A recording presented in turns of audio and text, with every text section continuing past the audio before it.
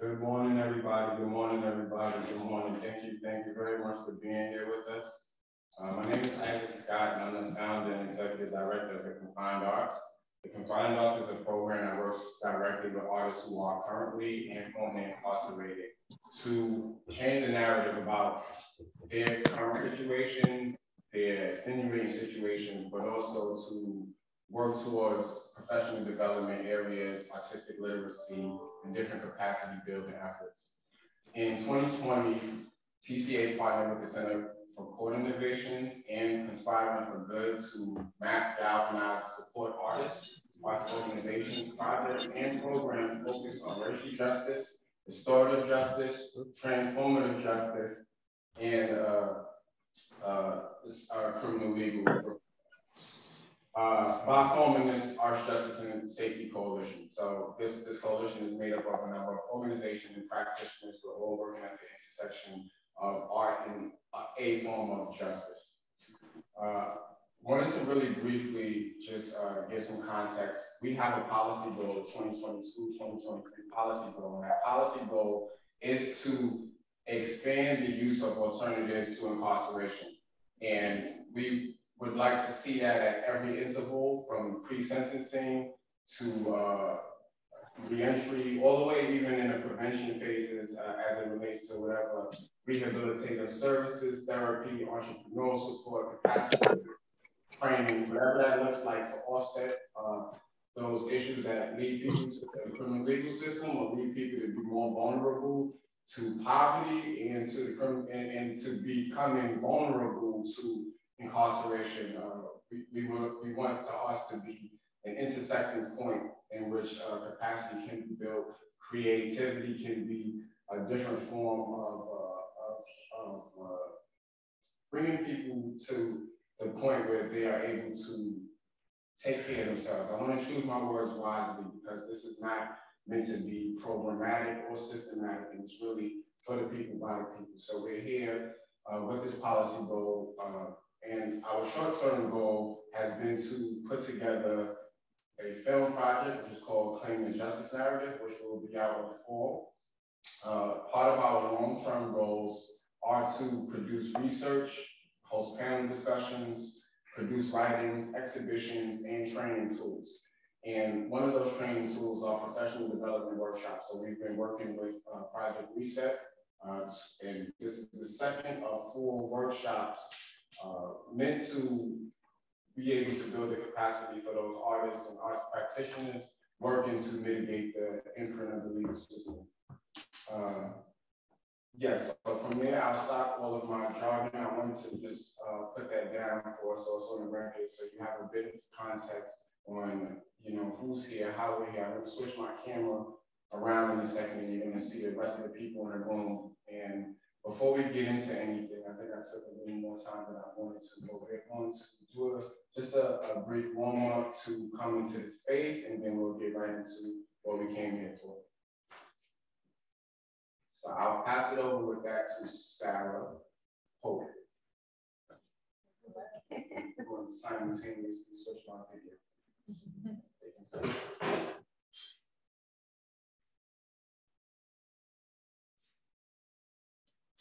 All right, good morning, everybody. Thank you for joining. Just to, you know, we're going to be talking a lot today and discussing a lot, and I thought it might be a nice opportunity to just get in our bodies a little bit first and check in with how we feel. So I'm just going to invite you wherever you are. I don't know what space you're in. Hopefully you're in a comfortable seat. To just put one hand on your heart and one hand on your belly. And if you're comfortable doing so, you can close your eyes. If you're not, don't worry about it. Notice your heart rate. Notice your breathing. Notice how you feel. And we'll just take another moment to do this, knowing that if you would like to share in a quick go round after we move through a couple things together, your feedback is welcome, and just whatever feelings you have in this moment are welcome in this space. And I'm going to ask you to go ahead and release the touch from your body. You can open the eyes, and we're going to give ourselves 4 types of touch this morning. You can do this anywhere on your body that you feel comfortable in doing so, and where you feel like it needs it. So the first thing we're going to do is just squeeze. So you're just going to take your hand or whatever body parts you have available to you and give squeezing touch, right? And of course, this is if you're comfortable doing so, right? You do not have to. There's no pressure to participate. If there's any space on your body that you feel like needs some attention, give it. A little neck and shoulder massage. You know, as a dance person, I want to, get out my whole body, but you do what you feel comfortable with. Right? Pick up a foot, squeeze the top of my shoe, right? So they're squeezing. Then I'm going to tap gently. So just very light tapping, kind of just sensitizing different areas in the body. And you're going to reflect, compare, and contrast. That's a lot of what we're doing today, is comparing and contrasting things. So just noticing which type of touch you're preferring. Once you've given yourself some light tapping, like raindrops falling on your skin, the next one, this is often a personal favorite if I'm not properly caffeinated, giving myself a little clap to wake up, right? The type of touch where you're like, I can feel that I gave myself some touch, right? Wake up.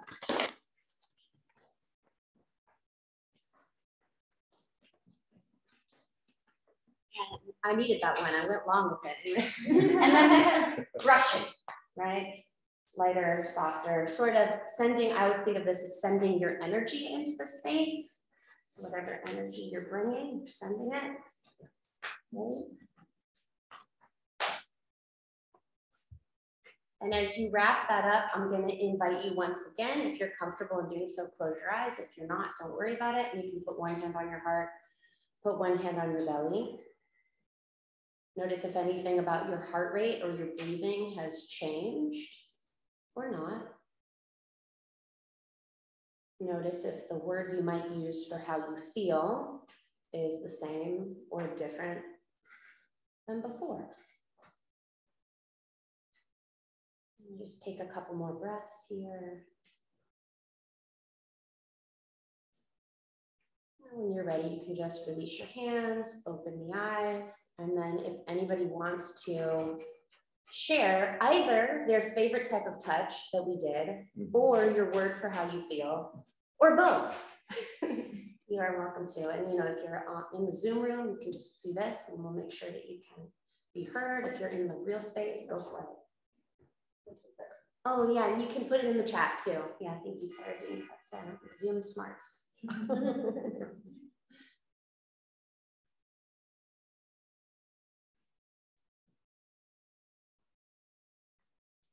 Anybody in the recess room have a word for how you feel or a favorite type of touch?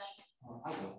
I think my favorite one was the rush feeling. I think it kind of just makes your body really not too much. I'm pretty content right now. It's a nice day outside. Woke up a little early, but I'm not too bad, so I'm comfortable. Great. Thanks, Richard. Thank you. Great. There's something in the chat from Hannah. Great. Do you want to read it out to us, Hannah, or I can? Just so we hear more. Hi, everyone. Hi. I was just going to say, so much more grounded. It's funny, with just little touches, and you're able to really just feel like the breath is given a moment to kind of feel the feet on the floor and ground itself. So thank you so much. Thank you. Thank you. And I think Pastor Isaac contributed relaxed, feeling relaxed. Good. It's a good way to go in. My favorite part was the tapping. I feel like it brought more awareness to my body. Like, oh, that felt good in the back. I think I need a massage. Great, great. Thanks, Janine. Thanks.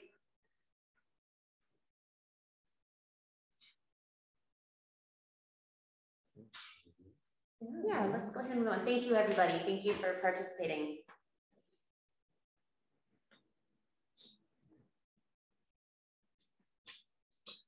Okay, everyone. My name is Sean again. For those that have not met me, I'm Sean Leonardo. I'm an artist and co-director here at Recess, where we're dialing in from. And I'm just going to begin today's session by offering a bit of a recap. Pazu, do you actually change my name for me? That's amazing. For those that were able to join us, or even were not able to join us for the last session a few months ago, what we really specifically focused on were the ways in which we might gather the language that best articulates our practice, the essence and intentionality embedded in our work. And so we want to elevate and continue on that path to really begin to analyze where it is that we place that heart and essence in the intentionality of the actual goals, objectives, and strategies of our work. And so today, what we will do is actually look at 4 case studies of strategic arts engagement projects and practices with an emphasis on work that intentionally and inherently works to be system intervention. The other way we might call that is welcome to ARTIVISM 101. So it's in these case studies that we will take a deeper dive into how the artists and practitioners articulated their goals, objectives, and priorities themselves by visiting parts and aspects of the work that they've released out into the world. Now, we will be using something that was developed by a student of mine during a social practice class, which I led at Pratt Institute just 2 years ago, which is entitled the Social Practice Matrix. Don't be bewildered by the web that you see in front of you just yet. What we will do is actually map the priorities of each project according to this matrix. And we'll go around the different nodes per project, so we won't spend any time there. What I want to bring your attention to is that this matrix as a tool of assessment is not built around a success-failure framework. So we're not looking at these projects according to a spectrum of good versus bad. Instead, we're going to identify the synergies, redundancies, and deficiencies within projects, not based on lack, but instead looking at what the inherent priorities were, and therefore, based on those priorities and goals, what limitations were built into the scope of the project and its intentions. Again, as you emphasize one priority, you inherently accept and embrace a limitation.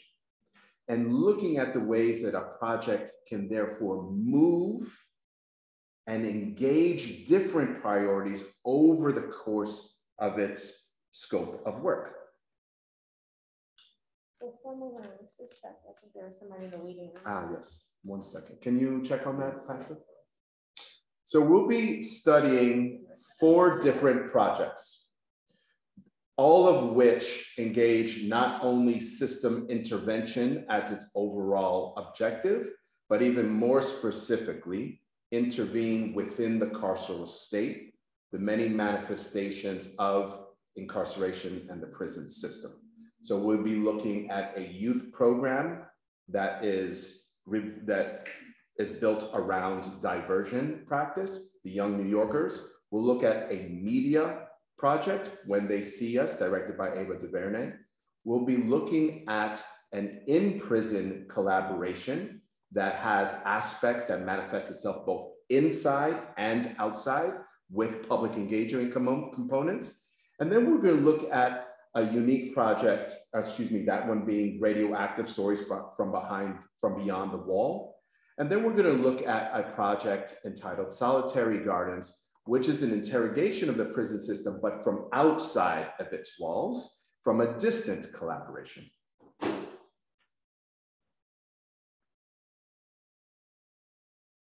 Let me open up the floor for just a moment and see if there are any questions at this point before I move into the first project.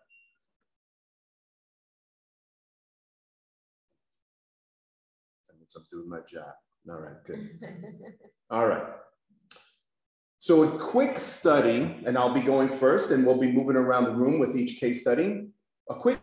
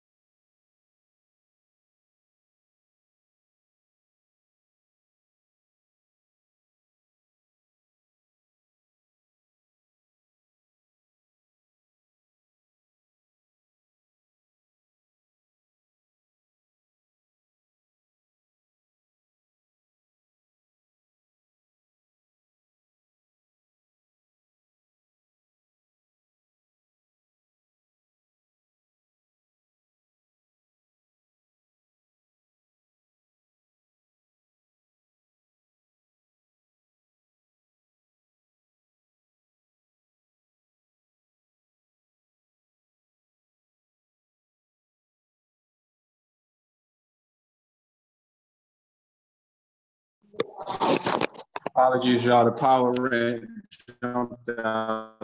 Turn it back.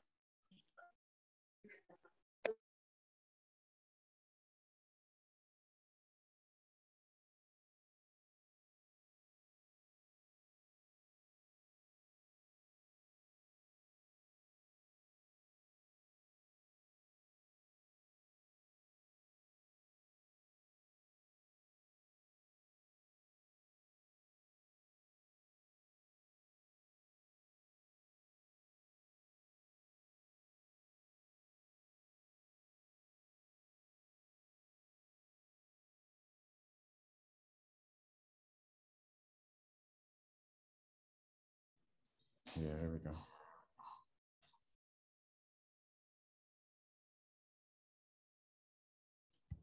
Apologies again. We had a unforeseen power outage over here.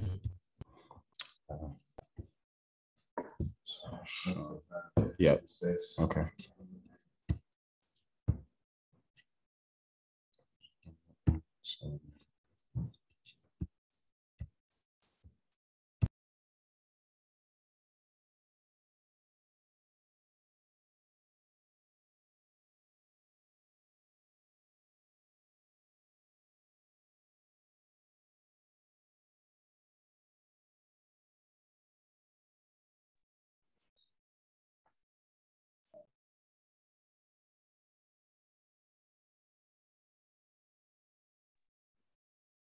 And we're back. Did we lose anyone? Okay, let's get right back to it. 1 second, y'all.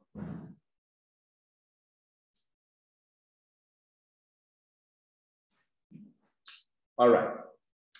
And we will begin with the case study of Young New Yorkers, diversion program for young folks caught up in the criminal legal system. Young New Yorkers, and again, through each project, we will visit their language to see what is emphasized in the ways that they articulate their goals. And then we'll try to find a few examples or visual examples of how their work is expressed, right? So Young New Yorkers diverts young people away from the criminal legal system and partners with participants using their creative voices to transform the ways young people get arrested. And I want to bring your attention to their own verbology, as I would call it. the ways in which they frame their objectives, to transform the ways young people get arrested, prosecuted, and sentenced in New York City. We do so through arts and advocacy programs, both short and long term. So start to think about the intentionality that's built in through duration. A 1, 2, or 3 day restorative arts diversion program. So they're specifically calling up the restorative practice. Graduate leadership programs, and the Young New Yorkers Fellowship. Young New Yorkers primary diversion program allows young people to avoid a criminal record, process their involvement with the criminal legal system, and think creatively about their choices. Think creatively about their choices. We also work with young people long-term so that their voices and actions can positively transform the criminal legal system. Through public art exhibits and events, Young New Yorkers aims to humanize the culture of courtrooms, allowing participants to be seen beyond their rap sheets. And so we see the ways in which it is expressed visually through photos. You'll see some of what is being manifested specifically in the courtroom, which is their predominant site for activation. And then we'll spend some emphasis, as it is here in the website, on their restorative arts diversion practice. The restorative arts diversion is Young New Yorkers' art space program for young people facing criminal charges in New York City, criminal and family court systems. We are the preferred referral from court professionals. Our RAD program consists of a 1, 2, or 3 day structured restorative art sessions. RAD sessions are taught by teaching artists, including Young New York graduates. So we have a peer-to-peer education model here, and other credible messengers who have experience with the criminal legal system. And I'm clicking through the right so you see the types of arts work that manifests itself in the space. During sessions, participants create aspirational self-portraits in which they collage photographs of themselves that represent their personal strengths and goals. Long form RAD programs culminate in courtroom exhibits where we invite police officers, judges, and lawyers, so they're naming the specific recipients, to re-meet. Therefore, they are articulating that there is prior interaction between these parties, to re-meet participants in a new context and see Young New Yorkers beyond their rap sheets. For the young people, this is an opportunity to use their art to advocate for criminal legal reform and be seen for their many facets, strengths, and aspirations. And their numbers are around 300 participants each year.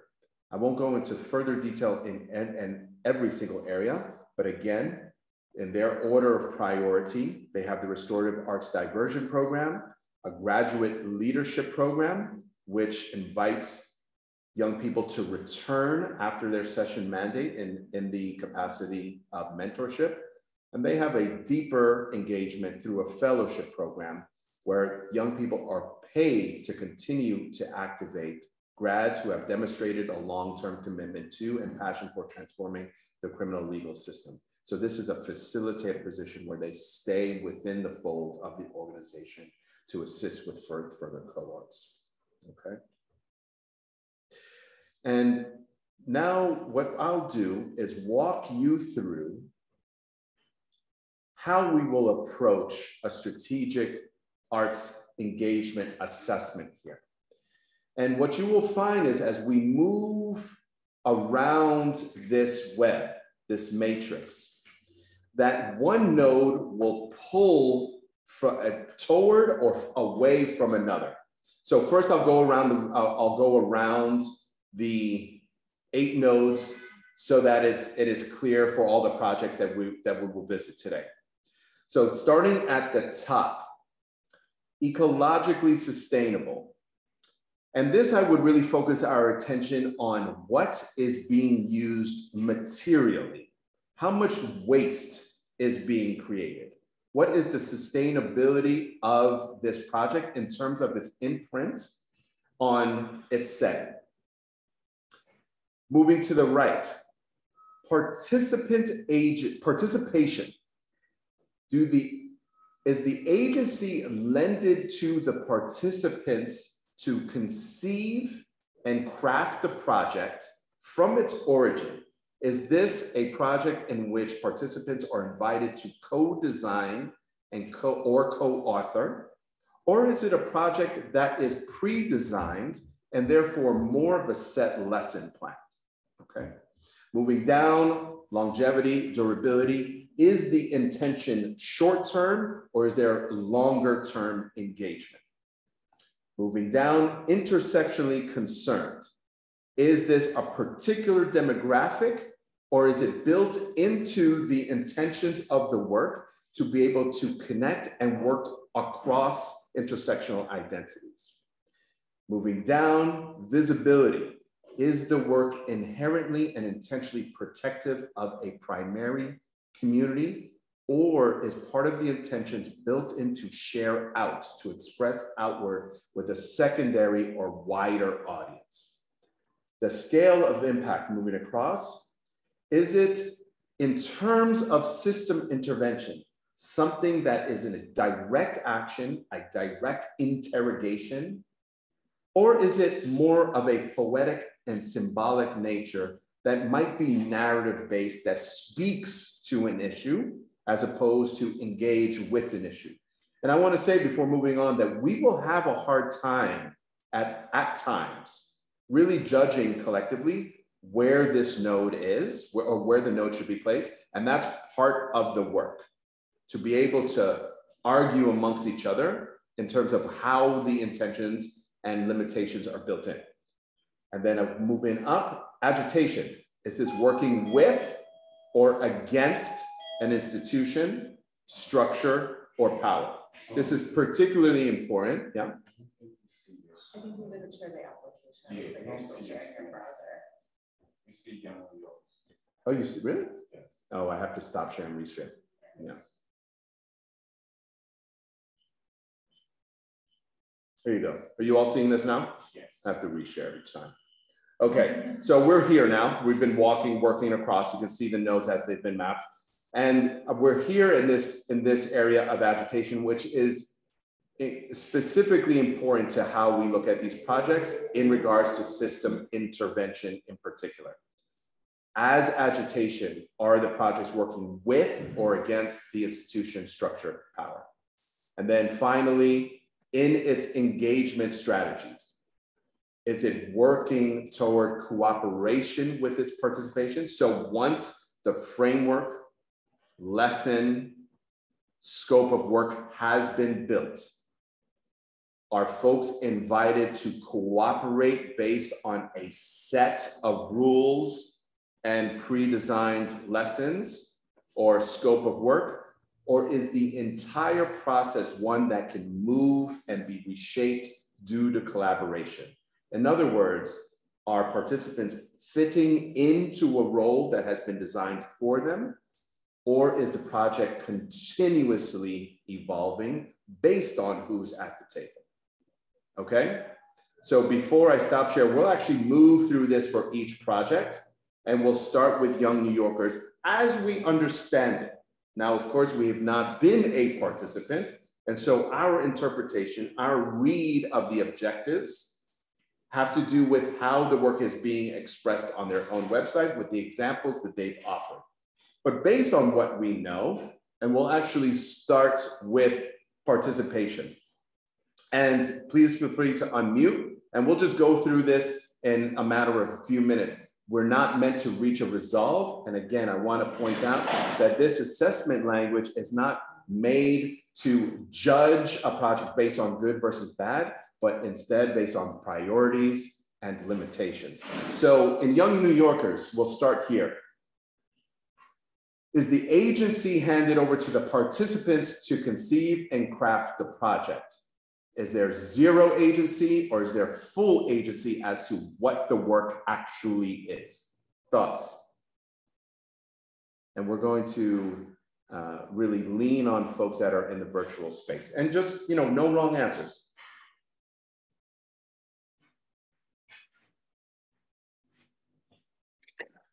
Could you please kind of tell me what the difference is between agency in this description and collaboration? So collaboration being across in the engagement? Yes. Yes. So what I would say is that this is the pre-work work. So what we're discussing here in terms of participation is the work that is meant to happen being co-authored and co-conceived by the participants, or is there something already set in place that participants move into?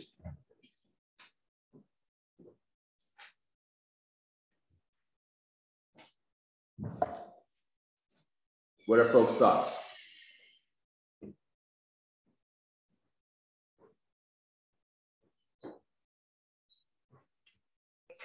I feel like there's a lot of information on the website to come up with a quick answer to that. That's okay. What's your initial read?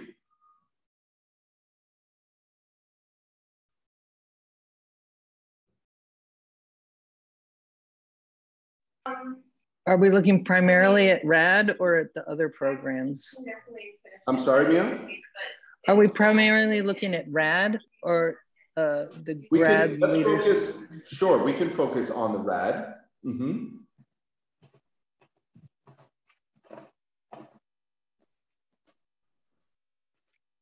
sounded to us more like a cooperation orientation than a collaboration. Their program descriptions are pretty explicit in at least their structure, if not their actual activities.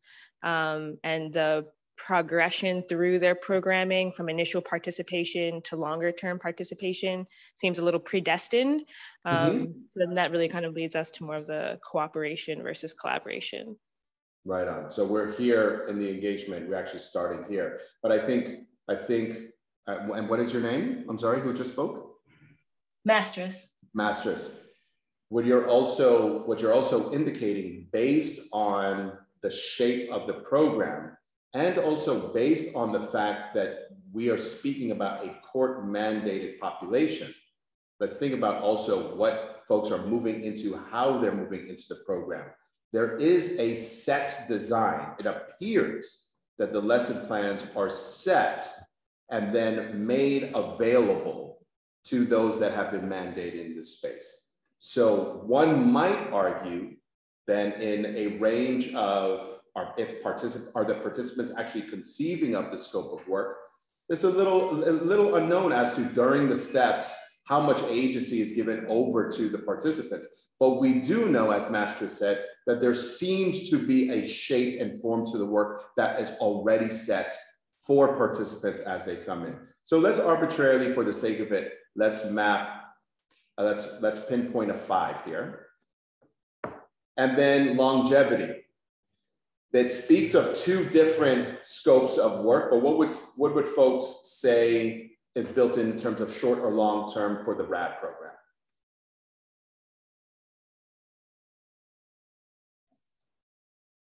Short term. Shorter term? Okay. Yeah, it says 1, 2, or 3 day. Thank you. Is it intersectionally concerned? And so some of this has to be based on the visual examples that we've been offered. Are we thinking about a particular demographic? And this is, particularly true in terms of the proportionality of arrests that are happening in New York. So who are we talking about? Is it intersectionally concerned, or is it more of a defined demographic?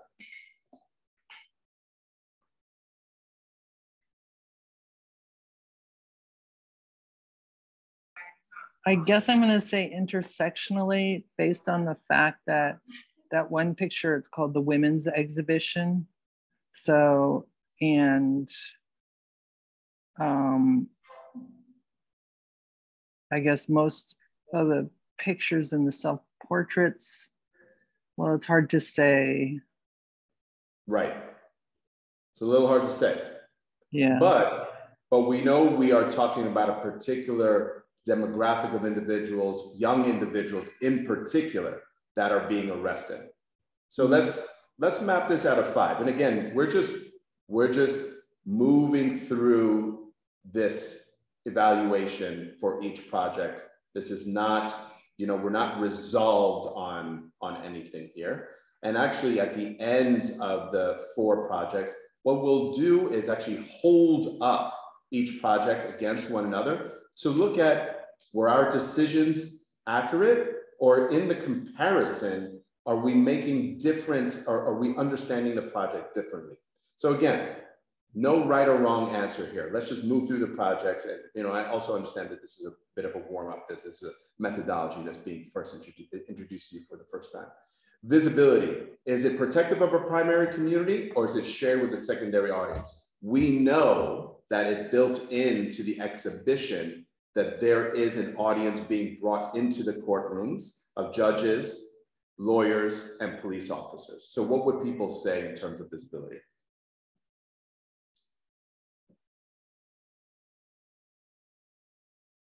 Well, it's not like a wide audience, like a museum or something like that. So I wouldn't give it a 10, but maybe 7.5.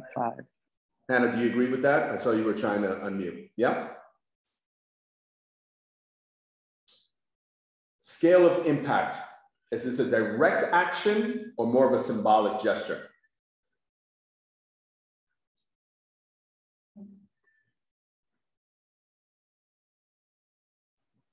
It feels symbolic, to be honest. I think what makes me feel that way is that there's an attempt that my understanding is that, like, having the folks from the system kind of come back to meet participants in a new space is kind of trying to materialize this like symbolic transition from a prior relationship to like a potentially new one, but it doesn't seem to be underpinned as being attached to any process of accountability for that transportation to actually be materialized. So well that said. Gathering and some of the implications are more of this like hopeful symbolic transformation in the minds of the judges and not in the systems at hand. Okay, so the interrogation is not necessarily of the system itself. However, I might push back and say that it is stated that cases are being closed. So maybe it starts to push toward direct. I would agree with everything you're saying, but let's also keep in mind that the intentions are built in a rather short-term basis to close cases. Yeah, I think that the symbolic action can have material consequence, but if we're talking about the structure and intention of the programming, it's the methodology is symbolic. And so what number would you give it, or where would you like to place it based on those two sort of conflicting points?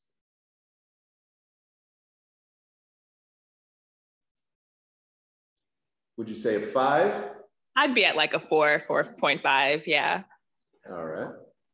We can go beat a little bit here. Agitation, is it working with or against the institution, structure, or power?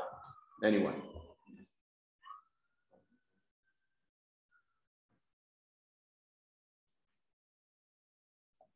I would say with. Would you give it an entire, is it entirely within the control of the system that it's working with? Or is there some inherent agitation built in?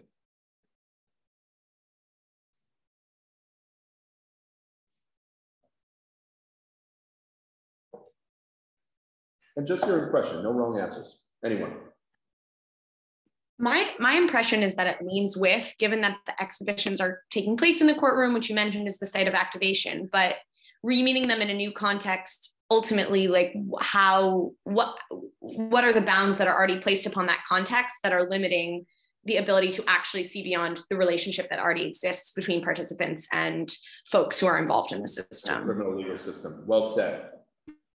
And then going back to, I forget who was speaking earlier, might have been Mastris, that was mentioning the engagement that it seems based on the output that there is collaboration amongst the participants to produce the portraits to create the ephemera that are filling the courtrooms, but that there's a more rigid set of parameters around what can be made, at least from what we can interpret. And so I'm going to place it somewhere between 5 and 7.5, let's say. And then, is it ecologically sustainable? Now, this is a tricky one based on this work, but what would you, for example, say is the life of anything that's being produced in exhibition for the exhibition? Do you think those are being discarded?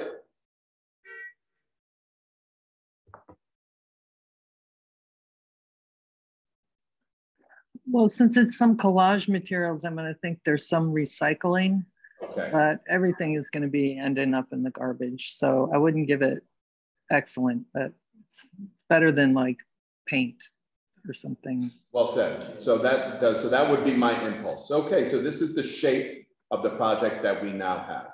I'm going to have to stop share in order to go back to the next project. All right, Pastor, you ready? I am ready. 1 second, y'all. And I think we can now open that door to let the air come in. But people are not up here. Okay, so I'm going to go right into this next project. I'm going to ask if you help me with the mapping of this. Of course. Tell me when you want me to play that. And I'm also going to ask you to stop me if I start to get too much information about it. Yeah, that's what I'm worried about. But I see, I'm glad that I was able to see. I just was face fronting. This particular project, when they see it, is very different. Well, not different, but more traditional in that we experience film a lot. We understand the power of film and what it can do. So this one may be a little bit more easier to understand and map than the last project. But I want to just give a little bit of context. I would like us to watch the trailer if people have not seen it. Has everyone, if any one person on this phone hasn't seen the documentary, then I would like to watch the trailer. But by a show of hands, is there anyone who is not familiar with the When They See Us documentary project by ARTIVISM? Don't see any hands. Cool. All right, so I'll just do a brief recap and then we can just go. I don't know if you can hear me, Pablo, but yeah, I'm not familiar with this. Copy. Thank you very much, Pablo. We're gonna watch the trailer on it. I'm gonna give the context of it and then we'll watch the trailer and then we'll go right into it. So this particular documentary was based on a historic event which took place in New York in the spring of 1989. 5 boys of color were arrested, interrogated, and coerced into confessing to the attack of a white woman in Central Park. The project overview. Ava DuVernay creates a 4-part documentary series on Netflix called When They See Us, which depicts the false arrests and convictions of 5 teenagers for the aggravated assault and rape of a white woman in Central Park on April 19, 1989. So I feel like, Sean, I was doing a little bit of research, of course, and I stumbled upon an interview by Osha with Ava DuVernay, and I wonder if I can share her response to one question. Of course, go ahead. Yeah. So she was asked, obviously you tell a lot of different stories, but you keep coming back to the misapplication of criminal justice to people of color. What about this story brought new understanding to you as an artist? She responds, the sprawling nature of this story forces the storyteller to have to understand all of the different parts of the criminal justice system in real time. So where areas I have studied those things from a historic framework in order to make 13th, which is another one of her documentaries, I would suggest everyone watch it. This film allowed me to really interrogate it from a personal and emotional place. All of the levels of the criminal justice system that I talk about in 13th, I really begin to feel them on When They See Us. When we talk about bail, when we talk about debtor's prison, when we talk about solitary confinement, when we talk about police aggression, when we talk about the bias of the criminal justice system, it was digging into each of those pieces that I knew theoretically, that I knew politically, historically, culturally, and getting on a level where my heart was beating with the people going through it. he concludes, I've never gone deep inside the prison and dealt with the whole trajectory of criminalization. The sweeping nature of the case is that it touches almost every aspect of the criminal justice system. It allows us to share all of that emotionality, that's bumping up against the hard walls of the system and really open up these spaces in a way that I really long to do, hadn't seen and wanted to have seen. So that's the fullness of the context I wanted to provide before we go right into the mapping. Until we watch this trailer, and then we'll go into the mapping of the project. Is my mom here? It's just us. You and us. Who you were in the park with? I don't know names. I just got lost. Where did you see the lady? One lady. The female jogger was severely beaten and raped. Every black male who was in the park last night is a suspect. I need all of them. What's going on with my son? Your son was involved in rape in Central Park. What? No, wait a minute. Wait a second. They saw you rape the lady. I didn't see a lady or hit anyone. I didn't see any lady. Kevin. I didn't see any lady. I want to see my son right now. Right now. Whatever they said I did, I didn't. I know. Zoning on the road. Nothing in these boys' state matches the central facts of the crime. All we need is for one to tie this whole thing together. These tapes are not as clean as the state would have you believe. There is injustice happening here. There is not one shred of evidence. Imagine the frenzy of these teenagers. Ripping off her clothes. Innocent of these crimes. They are guilty.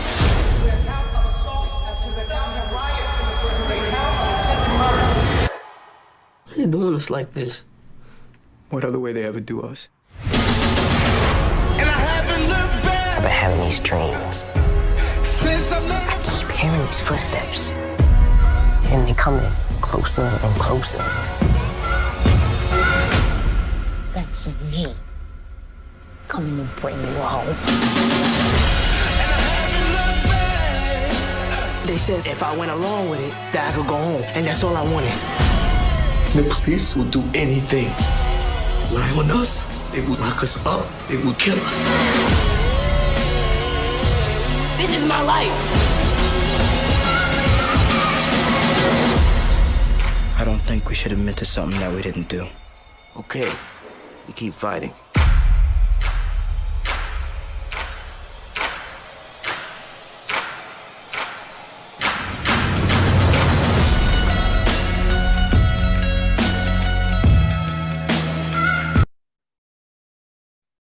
Thank you. So, Pablo, I would definitely recommend you go take just watch the series, give you a lot more context. Again, I'll say everyone should, on this should be familiar with the 13th documentary. A lot more context into the inequalities of the criminal legal system, so just for some context. But let's get into mapping when they see us. So we can start with the first, are we starting with participation or ecological? Let's start with participation. Okay, so with regards to this project, how would we map participation? It's based on how we, the standards we set for mapping on our last project. How will we, the agency of the participants to conceive project? Do they have any agency in this? When we say they have full agency, what would we say? I mean, given that the actors in the piece are not the individuals that were ultimately exonerated, nor I mean, it was written. I don't know who it was written by, but there was a kind of a hierarchical structure with the director. The participants were not. Potentially they were consulted, but they were not ultimately the ones presenting the story, their narrative. So I would rank it relatively low in terms of agency. Any thoughts? Any other thoughts on that? We all thoughts. It would be the viewer, I guess, really, most of all, right? Excuse me? The participant would be the viewer of the film, most of all, so it does seem rather low. Now, would we? That's interesting. is the participation, Like how is that how we ranking? Or so just some clarity, are we ranking from the audience's perspective or from the fabrication of the project? Well, interestingly, I mean, I would have conceived it as fabrication, but interestingly, both are articulating very similarly that the authority is being given to the director. Okay. Okay, so we good to move on? Yeah. So thank you both for that. So how do we rank longevity, durability? Is this something that's a short-term project, or is this something that's going to live on for a long time? Also to keep in mind, this was a 4-part series. 4-part, yes. This is a 4-part series and is available on Netflix.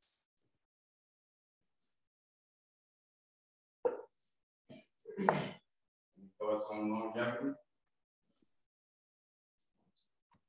I mean, interestingly, I think the longevity, it's an interesting question. I think this might be have a longer kind of lifespan, given that with such a deeply felt creative project, you know, it is one that can marinate for a very long time, even if it's not quite as experiential. So almost it feels like in this case, agency and longevity are two sides of a scale. And because it wasn't experientially felt, the creation of the project by the participants or the folks ultimately directly impacted, it does live longer because it exists for an external audience, which I think can both exist, but anyways.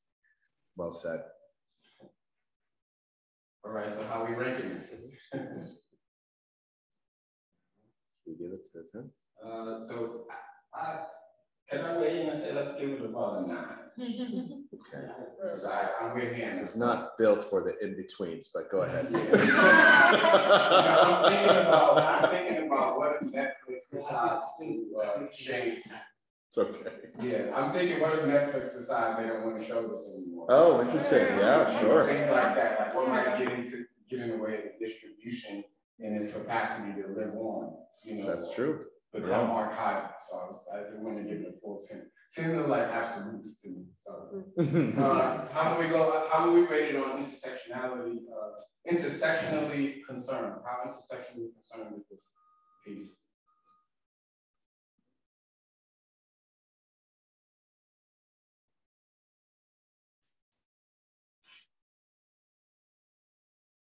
Yeah, I'm not going to fill the space. I'm really I mean, it seems like you're pretty intent on telling a very specific story. So I mean, yeah, it seems pretty high on that scale.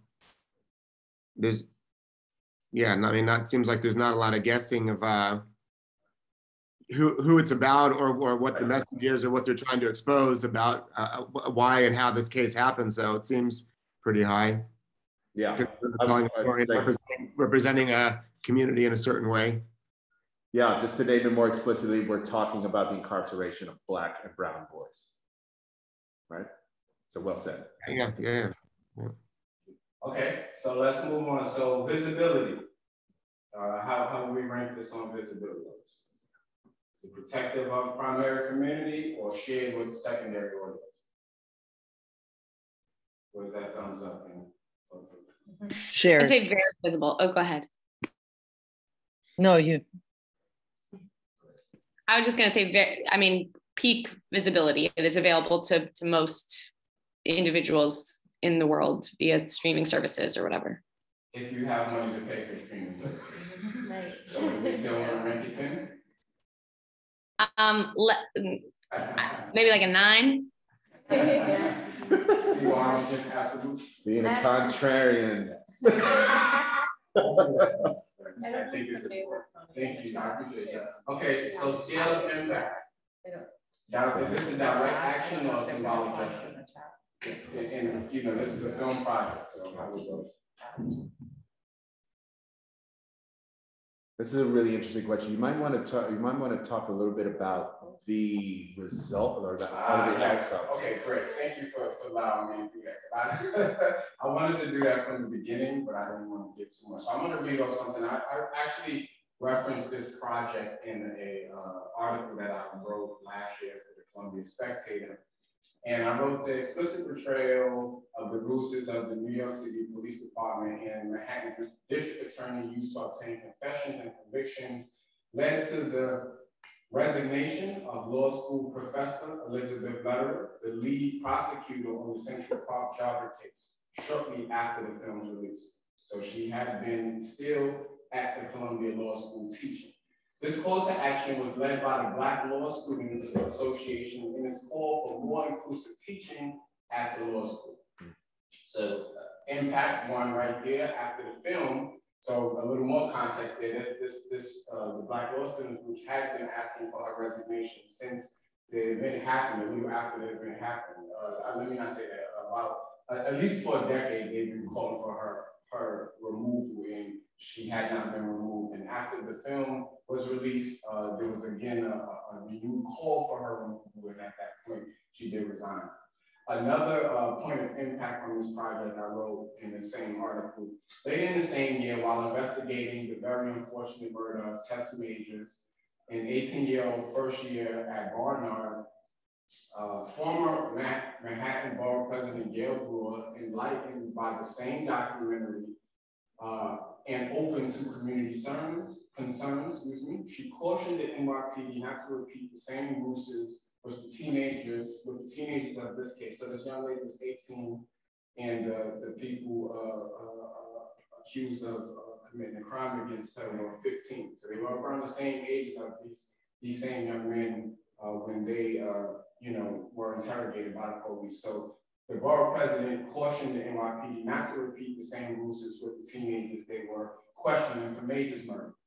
And Brewer's caution ultimately led to a much more humane and restorative approach to the apprehension and prosecution of the children involved in the senseless crime. So I just wanted to note those two things as a point of impact.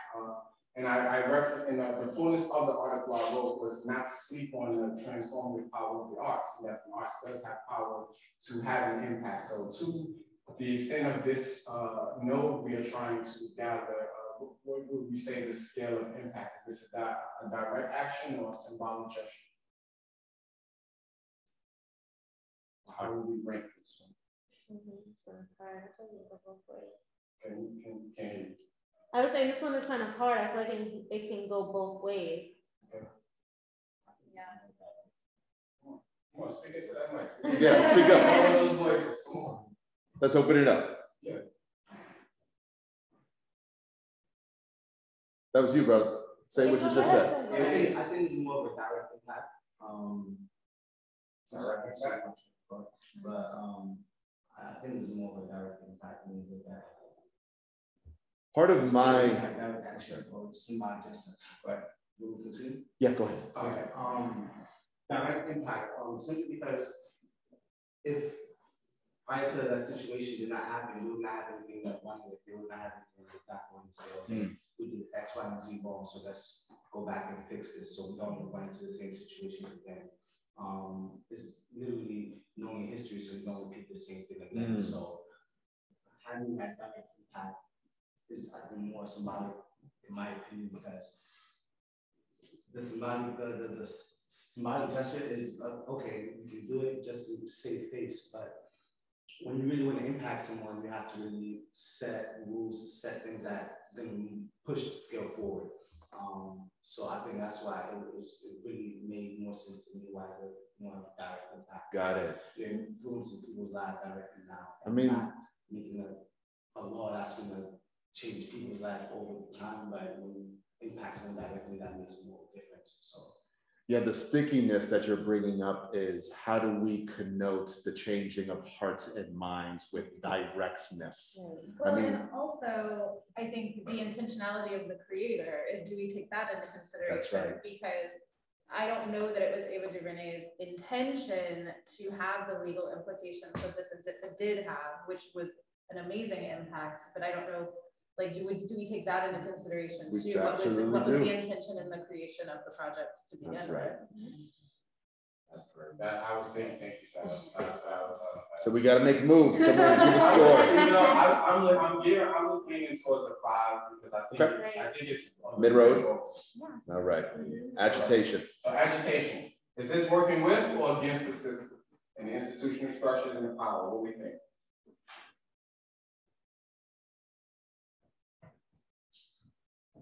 I think it's working with the institutional power of how films are supposed to be produced, but against the institutional structure of or the agenda of institutional racism and institutional and incarceration. So I feel like it's non-agitating in its art form, but it's agitating in its political message. Well said.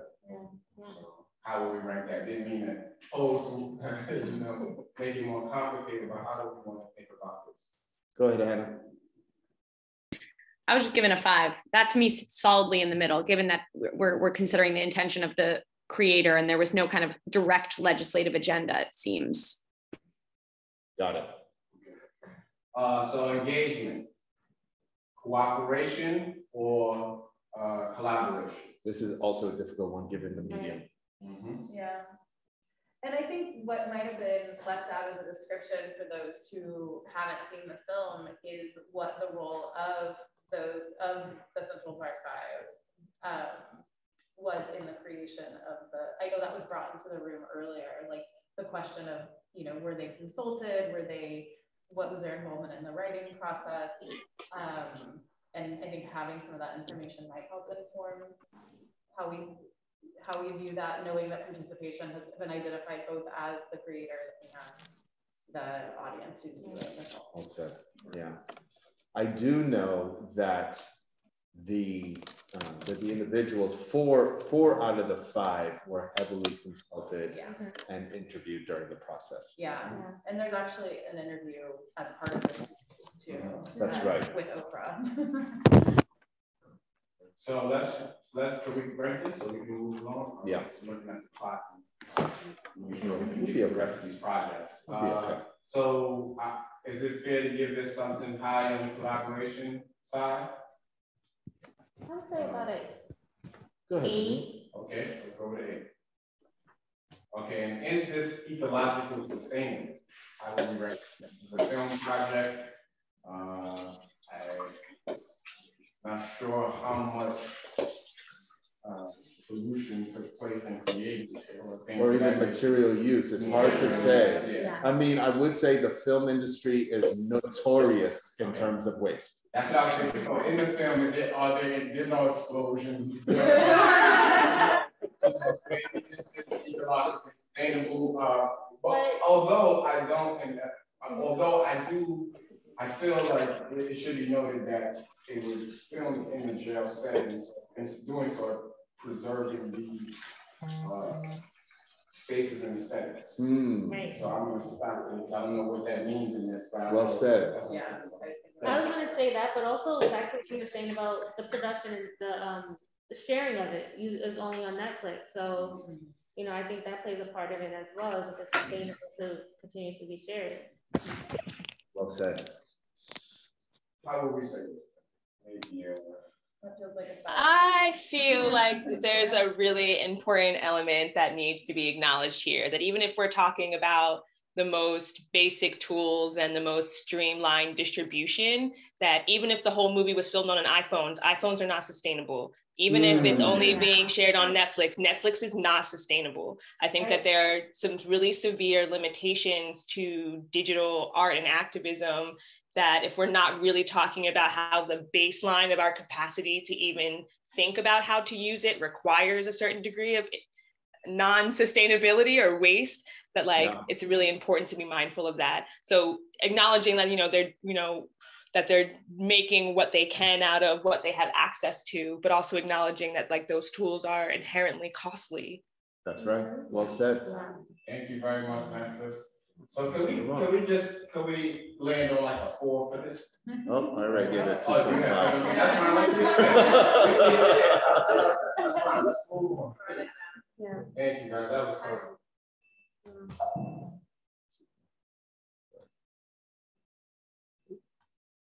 All right. I have to stop share first. Yeah.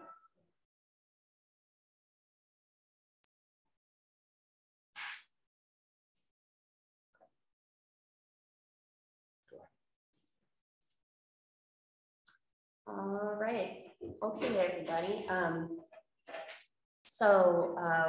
I was going to share about radioactive stories from beyond the wall, which I was not familiar with prior to preparing this. Maybe some of you all are. but I will share, and there's several little sections of the video, which is a 9-minute video, but I'll just read the statement from the website by artist Maria Gaspar. Radioactive Stories from Beyond the Wall is a series of community-engaged radio-visual broadcasts located between the largest architecture of Chicago's West Side, the Cook County Jail, and the working-class residential area of the Lawndale communities. Radioactive centers the voices of those currently incarcerated by broadcasting and projecting intimate and creative stories from inside Cook County Jail to outside its border. On September 15th to 16th, 2018, the project debuted in a large-scale public art event at the North End Wall of Cook County Jail. Community members, passersby, and members of the ensemble gathered to watch the North Side Wall bordering the Cook County Jail become a screen transformed by audio and animations created by currently and previously detained individuals. And I always think it's important to look at what the financial support is, supported by the Robert Rauschenberg Artist and Activist Fellowship and the Creative Capital Foundation. There were some other funders as well, which are noted in the credits of the video. So the first 30 seconds is just a briefer statement of this, along with some images of participants. But if we jump to 47 seconds until about 102, we can view some of the participation. I did the best I could to pull out timestamps. I really did. The physical is the forms, right? The buildings, the concrete, the bricks. What does the space make people feel? What are the emotions? I believe just because we're in the city, they don't want it to be a sort of people's eyes, so they put a wall there instead. Freedom, justice, equality, and then the exit is the money. It's spitting out the money machine. And then we can jump ahead to tile flies off. Shows a little more of the goes process. I mean, there's a lot of the process throughout this. Imagine the ticket. This is not about perfection. There's no such thing. But it's rather about experimentation.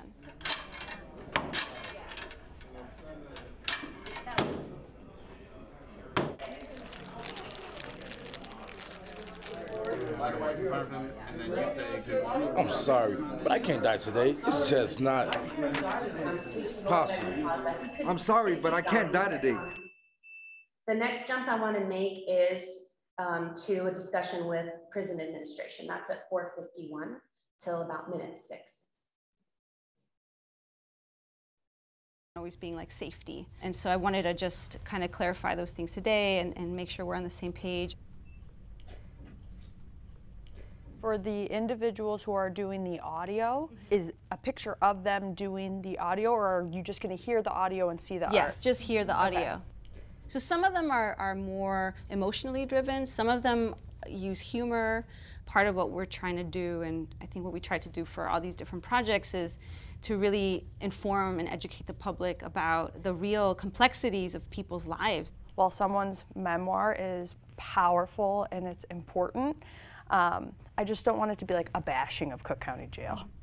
There were things about the entire institution, about criminal justice that they had issues with, but it didn't necessarily call out, you know, the sheriff or anybody. I just want to look at like security, how things are going to flow on the day of, just to make sure that it goes off safely, that we've checked all the boxes to make sure that we're in compliance with all the Chicago rules. We want to use 4 projectors. And use, if you look at the back side. And then if you jump to 7:11, there was also, I'm just gonna, if you pause it, Sean, sorry. I actually can't remember now because I took some still shots, which I wasn't able to transmit, but of the artist and her team working separately from the participants. So I just wanted to highlight that as well. I hope that's clear. But you can, the product.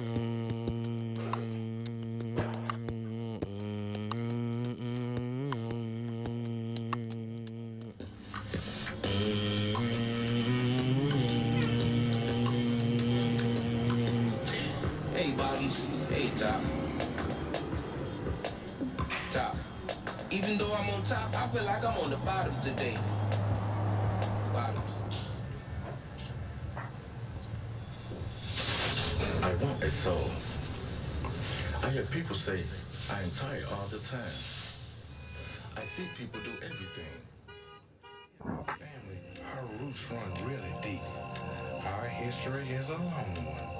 But one thing that is for certain is that I have definitely seen it all. Do you see me, or do you just look past my pain? Like the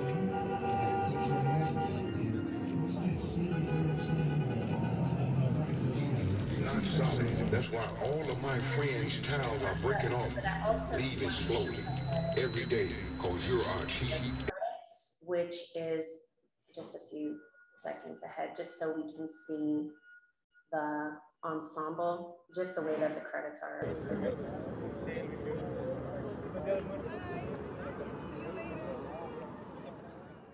So the sound effects are gonna be goop, and the arts team. Nom nom nom. No, no, help. Their special things is to get some cheers. The end.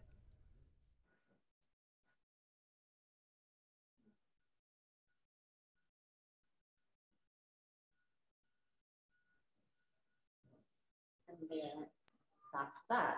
And you know, the video there on the website is 9 minutes, so you can get more info from watching the whole thing. All right, let's get into it. You know how long the project was like in the gym? The dates listed for the broadcast was just over a couple of days in 2018, but I don't know what the duration of the workshopping process. And there was a lot more interactivity that between the participants. There was also, I forgot to pull out, there was a reflection by some of the participants that were talking about their experience, and I actually forgot to have you pull that up, but a couple of the ensemble gave a presentation in the prison talking about what they had gotten out of it, and that was. And I can offer, because I know Maria somewhat, that this project is in fact iterative. So to answer your question more directly, while we're taking a look at the projection piece of it, there is a long-standing relationship with the incarcerated individuals that have resulted in different kinds of projects. And out of curiosity, what about the jail itself, like the staff members? Was there any follow-up interviews? Oh, interesting. After the project? I didn't witness any of that, but you know more. You know, this is a really good point in terms of a case study. If it's not emphasized by the artist, if there was sort of follow-up with staff, it's certainly not being emphasized in the material that is being shared out in regards to the project. So that is telling in and of itself. Right? So let's go through it. Participation, agency of participants to conceive and craft a project, 1 to 10. We're going to we'll have to move a little more quickly through this mapping so that we have time for one more project and a sort of comparison discussion. Let's open it up here too. I would say 7. Yeah, I agree with that. Yeah? Yeah. Why? Someone give me a why. Yeah, or the participants were able to bring a lot of their voice into it, but the shape of the project had to be somewhat predetermined. Well said. In terms of the medium. Yeah. Got it. The participants were conceiving, but they weren't necessarily finally shaping, right? So like conceiving versus crafting. They were doing the conception, the artist and her team were doing the craft. Well said. I would like to say that anything that happens in a jail is very restricted in both the participants, but also, you know, Maria Gaspar and her team, what they can conceive and craft. Yep. Yeah. Well said, Mia. Yeah. Longevity. Long term. It's on Vimeo. And also, I just want to revisit the idea that, as I know, Maria, that while this was a 2-day activation, that the process and iterations are actually much longer term. I don't know if I would give it a 10, but we stay away from intersectionally concerned. Thoughts? Very particular population here. Yeah. 5, because they might have done it even population of the possibility. Yeah, no, there's no intention of intersectionality. That's right, it's not built. Yeah. Visibility. Now think about the projections in particular, the final output. It's shared. Let's give it a 9. It's not in a museum or whatever, although it might be in museums as well. That's true. And I do think that this has had art world sort of visibility. It's also in Nicole Fleetwood's book. That's right. So. That's right. But I think the part that's important here is that inherently the visibility was part of the intention. It was to be expressed on the outside of the prison. I apologize. Scale of impact. This is an interesting one. Direct action or symbolic gesture? I would say more symbolic gesture. But I think the action of working with people who are impacted by the system to express their truths and realities about their actions. So yeah. I would rank that like around 5. About a 5? Yeah. I feel like when we rank like participation and looking at that agency part, like when that is high, then it's like, does that kind of equal that direct action as well? Yeah, that we'll see. We'll see. Once we hold them up side by side, we'll get a clearer view of how it stretches in one direction or another. But good point. Working with or against, this is also a really interesting one. Yeah, by way of going inside and having to work with the permissions of the institution, you're already limited. Right. Like that could never be a 10. Yeah. And even the a part where like you hear them asking like, I don't want to bash the staff, so I was like, yeah, that it had to be filtered. Like, right. Even if whatever was created in the room couldn't ultimately be part of the public presentation if it were censored by the facility. Right.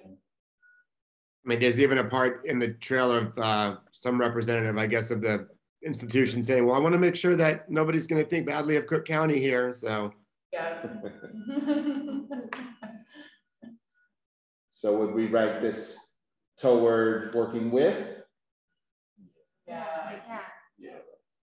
Cooperation of the participants, or is it a collaboration in its process? I think more of a cooperation. But how much agency do they have because they're inside? If they said no. Right. We don't know the context in which, like, was this voluntary? I mean, again, you're inside, so what is voluntary? But even within that institution, was it something like this is a pre-existing group that has to participate? Were they able to say yes or no? That's interesting. And also to provide some context, when you injure, to be offered the program is a privilege. Yeah. It means you get to. Because they can take it away. Yeah. So it's very much like I'm going to do whatever. This is an opportunity to get out of my living space. So, not that everyone went there for that, but that is a contributing factor into whether I will push my creativity in a space versus just accept what I need to do. That's very true. Well, though one can argue that the content in terms of the decision-making around sounds, visuals, the art that ultimately built the projections might have been, from what we can tell, fully collaborative. Yeah. Right. So like when we have both of those things, the cooperation. Yeah. And we have both of those things simultaneously. That's right. So mid-road. Yes? Yes. Okay. Ecologically sustainable. I guess the video on Vimeo is what the exhibition on prison walls could be. I think it's kind of high because of, this is a project that is going to be continuing to work on, and maybe not like this can be an example set for another prison or something. That's that, the methodology, the technology is something that could actually be passed on. Right. Interesting. Yeah. And it did seem like, I think they were all limited, but also were using like majority of like the sound was just stuff that was already in the jail and true. Not a tremendous amount of waste. Yeah. Yeah. Although the same point that was brought up about technology applies here. That's right. too. We're talking about projectors. Yeah. We're talking about computers. Yeah. 10.5. All right. What do you all think? It's 11:25. We do have one other case study that we might be able to get through. I think if we want to compare the projects though, it might be a place to, we can certainly, I love solitary gardens, would love to lift that up, but maybe that can be something folks look into on their own time. Sure. Yeah. Sure. Yeah. So let's then, a little bit, and I hope you all are okay with us stretching a bit beyond 11:30 for those that are joining us in virtual land. But here we are in terms of a comparative assessment. What are the learnings that we might gain here? And I'm going to tell you again, the pink, what you see here is pink, is young New Yorkers, blue when they see us, and that final orange, let me get off. That final orange is, I'm sorry, was radioactive. Radioactive. So again, rather than comparing projects in terms of the spectrum of better or worse, let's see what the matrix is telling us. And Hannah, you started to articulate this really well. For example, if there is inherently a long-term engagement that is built in as a goal, what might it do to another node? So we see in both radioactive and Ava DuVernay that we have a long-term exposure and commitment. In both of those cases, we see less of a scale of impact, interestingly. That it starts to bend away from direct action. So that might be something that is an indication here that in order to sustain longevity in terms of its exposure, we're actually talking about wide visibility, but maybe more of a symbolic gesture in order to gain that visibility and long-term exposure. That's just one example that I'm pulling out from here. Is there anyone else that can see something illuminated in terms of priorities and limitations? Something that's popping out to me that I think would be really interesting is we're seeing relatively low ratings across the board, with granted just 3 examples in terms of agitation. And I'd love to see what the shape looks like for a project where the agitation rating is very high, just to see where ultimately what we're losing in terms of any other piece. I just think we didn't quite have that example, and I'm curious as to what that looks like. And do we even have those examples? Like, what are they out there? Is there enough visibility that we can even be discussing highly agitating examples? I think that's a really great example. One argument I might make is that when a project starts to stretch towards collaboration with participants, particularly in terms of system intervention, then you start to see a higher mapping toward agitation. So when you think of activist practices, and TAMS Year 10 is a project that I could have called up that actually resulted in the closure of a prison. The formerly and currently incarcerated individuals and their families were activated in the process of developing the work and all its visual ephemera.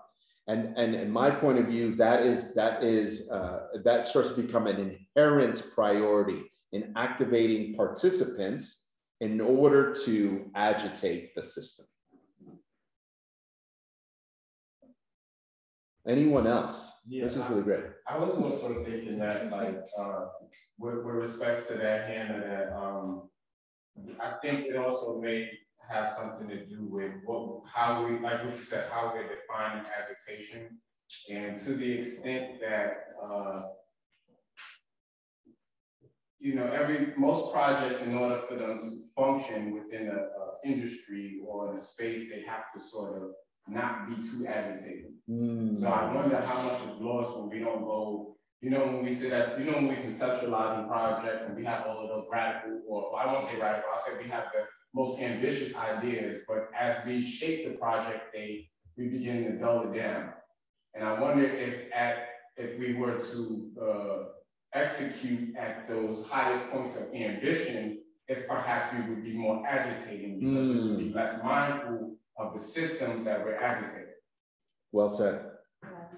Well, I think also we're looking at projects that do somewhat rely on cooperation of an institution in order to be successful. And so I think also thinking about other ways to conceive of those projects that maybe can work outside of those systems that need to give permission in order to, you know, have access to be able to collaborate with folks who are inside, for example. That's right. The permission piece is really important here. I also wonder, like, if there was a project with a lot of agitation, what the longevity would look like. Like, I think I would assume it'd be more of a short term. Well said. And a lot of these kind of lean towards that durable, long-term projects. Well, because something like that results in the closure of a facility, for example, that seems like goal has been achieved, the project might close. That's right. At that point. Yeah. What's coming up in the chat there? There's several chats. I'm curious about those responses. Yeah, what project were you referring to, Hannah? I was just referring to the one that Sean mentioned that led to the closure of the prison. Oh, yeah. Right, the 10's year 10. Can you just type that? Yeah, I mean, I might actually, I might get it wrong, but. I feel like in our experience,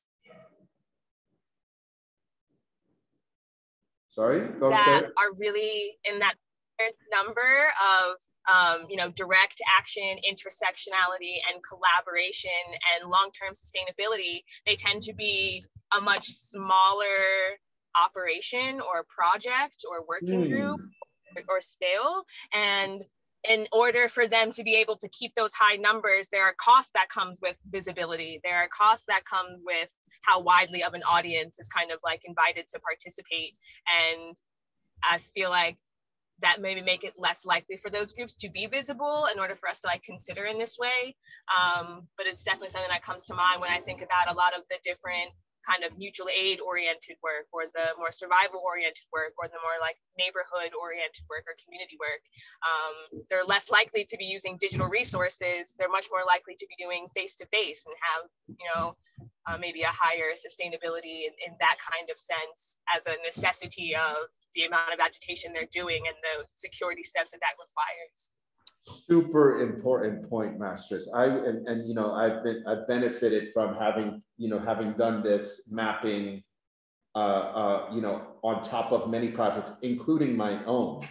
And I would say, as you're indicating, that if a project is initiated with the idea of handing over the agency in terms of authorship and design to its participants, it will necessarily stretch it toward long-term, but also move visibility toward the zero because it is protective of the primary community as its authors. So visibility starts to, as an intention, starts to fall off. It might regain that posture as the projects manifest itself in its output and its outcomes. But inherent to the project, once you start to really build a project from the ground up, and I think mutual aid is a perfect example, then you're really not concerned with the visibility of the project to an outside community. Also, when you have large funders, they want visibility of the project. You know, creative capital wants everybody to see what the project looks like, everyone who's giving the large funding, but then if it does sort of disseminate into something that's longer term and that funding pool is no longer as invested, you know, that they move away from each other in terms of visibility too. I think this is a really important point in terms of the sustainability of the project, but also in regards to its funding structure. one might argue that if it's dependent on a philanthropic model, then it's not going to be agitating, right? Purely agitating systems. Right. Because we all know that the money comes from places that cooperate with the very systems it's meant to interrogate. Yeah. That's all really. Let's try to give one other example before closing out. Anyone else see something here? How about something that in regards to ecologically sustainable, so that we don't leave that out of the mix? In terms of waste, whether technological, material waste, but also there's a way in which, and I really love this point that came up, when we talk about the residue of a project, how might that impact something like durability of the project? Or how might that impact its scale of impact? Like if the project requires so much material or technological use for each iteration, how might that impact the other nodes? I also feel like we don't spend enough time talking about energetic waste and really cost to be a participant in these programs and run them, and how the methods or systems that we use and the way that we go about things can waste a lot of our human energy and like human resources, and put a lot of pressure on the relationships between participants that ultimately cost the organization energy to be able to manage that conflict and to build or rebuild those relationships. And I think we, especially when we're talking about transformative work or systems altering work or paradigm shifting work, that it's important to value those contributions and to really think about them equally in terms of resource value. And I think that often gets overlooked. Well said, very well said. And so therefore one might argue, if we're looking at ecology more holistically in terms of time, energy, effort, resources, the money it might take, in other words, for people to get to the collaboration, the gasoline that might be required to transport someone to the site of agitation, all of that energetic use, if we use that word more broadly, might impact the longevity of a project. It might ultimately start to impact the agency of its participants if an activation is based on urgency. Because if we're talking about something that is going to be wasteful, and without judgment around that word, but intentionally and inherently meant to be explosive and therefore maybe maps really highly in its agitation, you're not incorporating the slowness necessary for a long-term engagement, or even really considering the agency of participants in its design. And maybe that could be another node on the map. Yeah. The energy time node. Beautiful work, everyone. And I wish we could, continue mapping the projects, but I just want to bring your attention to the fact that where this particular case, where these case studies are, and the matrix falls in the trajectory of the 4 workshops, is that we wanted to provide this moment to be able to look deeply into existing projects that have gained visibility, that have gained notoriety, as a way to really study where it is that the priorities and limitations are built in, alongside the first workshop, which is how do we articulate our work? Now, the point being that in your articulation of what it is that you want out of your practice, you're also going to be further and further understanding of what your project cannot do. So it is a deeper comprehension of how you articulate the priorities and objectives of your work, the essence that carries those objectives, and therefore being very truthful to yourself of what you're not going to accomplish in that project. And so providing the case studies as examples of how you do that for yourself, knowing that we will work toward a workshop in which we are examining your own curriculums, your own methodologies, your own growing practices. Okay. Anyone else want to close us out? Pastor? No, I just want to say thank you to everyone again for coming on. We will be in touch with the date for our third of the 4 workshops, and that one, if I'm not mistaken, will be on trauma-informed care. And this is highly important because there's a lot of work being done with people who have been system impacted, and practitioners don't need to stay informed on traumatic practices and or non-traumatic practices. I want to say we don't want to be putting people. I've seen some art projects that that really trigger people's trauma, and it's important that we know those pressure points, especially dealing with this particular population of people who are incarcerated, and that's different across men. That's different across women and different people who experience incarceration. So we definitely want to touch on trauma-informed care to make sure that the work we're bringing to folks is beneficial to them. So with that, I'll stop and thank you for giving us an additional 11 minutes of your time. We really do appreciate it, and we apologize again for the technical difficulties. Thank you. Everyone. See this, but it's okay. Hey, I was just lingering around for a second. I just wanted to really honestly reiterate how appreciative I was of the session and for all of you and the engagement. I've done a lot of